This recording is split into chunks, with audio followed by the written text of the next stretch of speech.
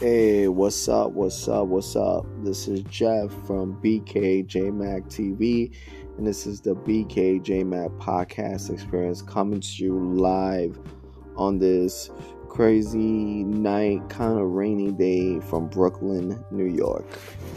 Alright, this is season 3, episode 10. Let's get to it. We're going to be doing a review on the Notorious 2009 movie, which talks about the late great rapper from Brooklyn, Bed-Stuy, Brooklyn, Notorious, Christopher Wallace, Notorious B.I.G. The movie, I watched it recently the other day, and looking at it, I felt uneven. About it. I felt more on the negative than on the positive side of the movie. I felt like there were elements that could have been flushed out more. And looking at it, the Notorious B.I.G., I felt like Jamal, who played Notorious, I felt like his presence on screen I didn't feel Biggie. If you look at the tapes, if you look at the videos, if you look at the shows on MTV back in the 90s, you would see Biggie. Like, you could feel his voice. His voice was imposing. He had that voice. When you hear Jamal Woodlord trying to sound like Biggie, his voice was just really not really. It didn't give me Biggie. It didn't give me Biggie. And there were moments, there had some flashes in the movie, but it just didn't give me Biggie. And the actor who played Sean P. Diddy Combs, Derek Luke, I definitely did not feel Diddy at all. Diddy, if you look at the videos, if you look at the interviews in the early 90s, mid 90s, Puffy was just this really soft-spoken entrepreneur. And the way he did his video, the way he did it in interviews was like, hey, what's up? You know, he was very soft-spoken.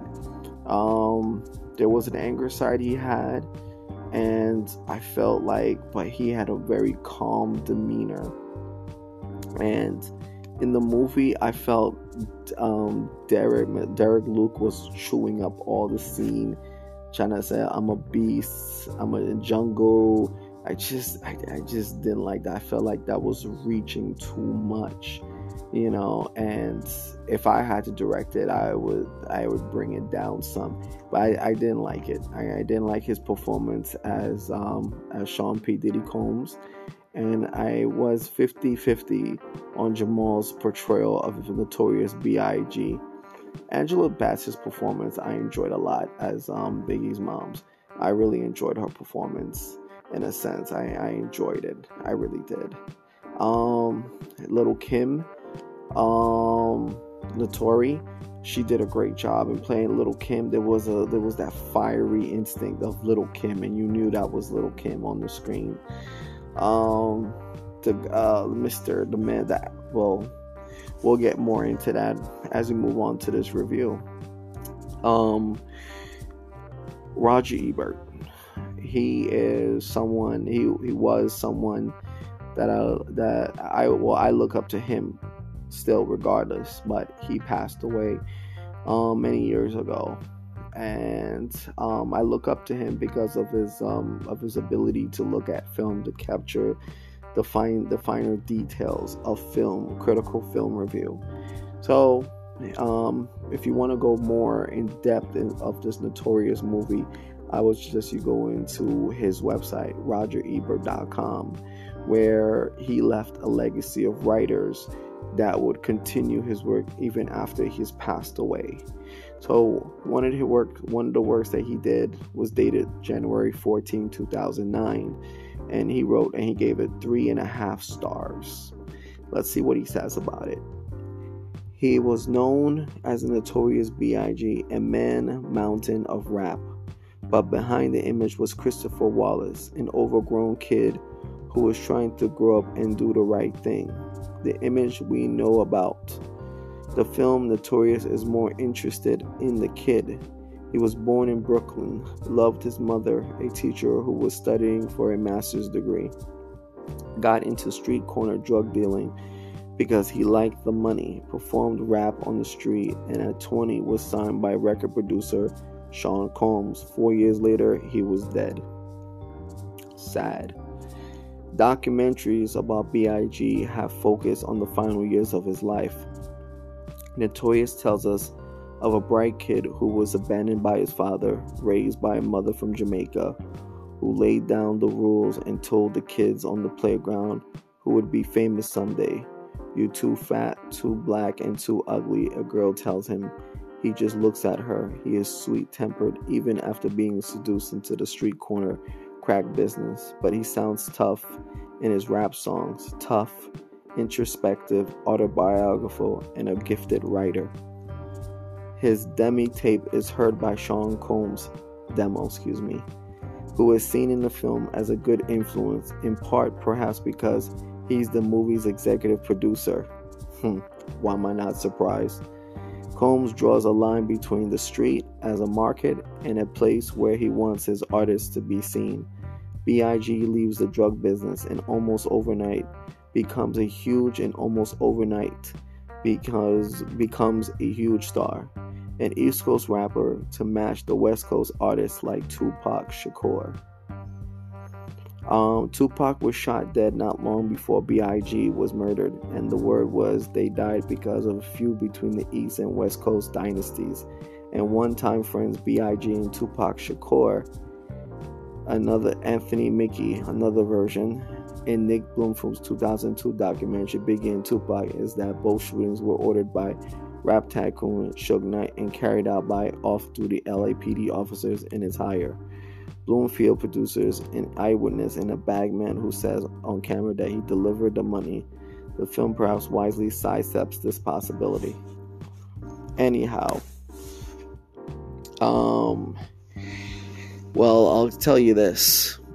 The actor Anthony Mickey, who is well known as a fixture in the Marvel Cinematic Universe, and who played the actor who got dissed by Eminem in 8 Mile back in 2002 when he was coming up on the big screen. Basically, I did not like his portrayal of Tupac. I felt like it was just a bit too much. It just wasn't Tupac. You know, you could just have the feeling like it just wasn't Tupac.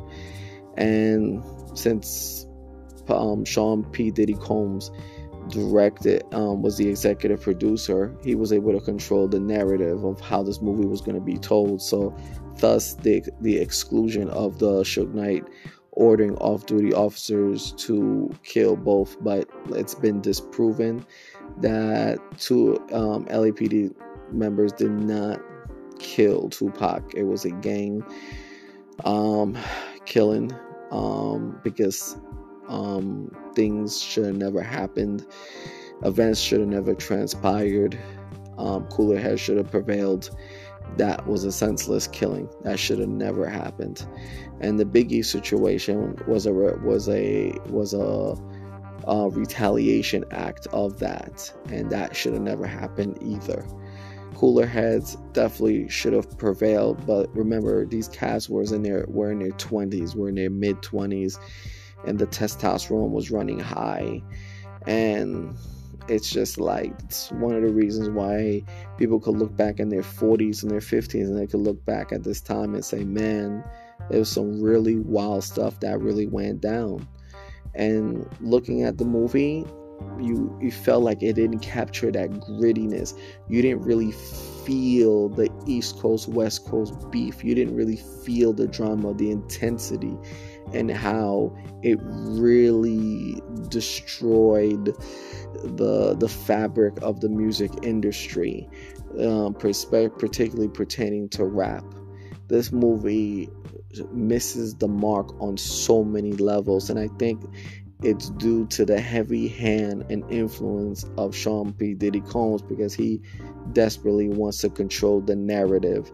If you look at Straight Outta Compton, and that came out in 2015, that movie got a 95. I enjoyed that movie a lot. Why? Because it captured the grittiness, it captured the toughness of Compton. Now, granted, there was some things it glossed over, but it was enough. The moments in the movie was enough to say, hey, this movie is gritty. This movie is tough. So with Notorious, that came out in 2009, it really didn't